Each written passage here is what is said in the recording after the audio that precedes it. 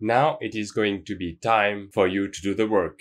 The first thing you're going to have to do is to go on Virgilus project website and start poking around with the actual structures. You're going to have to find one structure and then see if there is any difference between different versions of Windows 10. For instance, you can look at the eProcess structure. Then you are going to use Process Explorer to list the different processes that are running on your system, and then for a given process, list all the different threads. You will be able to list the sessions associated with these processes, and also all the open handles for different objects. Finally, you'll have to use WinObj sysinternal tool to find new object types that you don't know, and then find their associated kernel structure on Virgilus or in the WinDBG debugger. Okay, now it's your turn.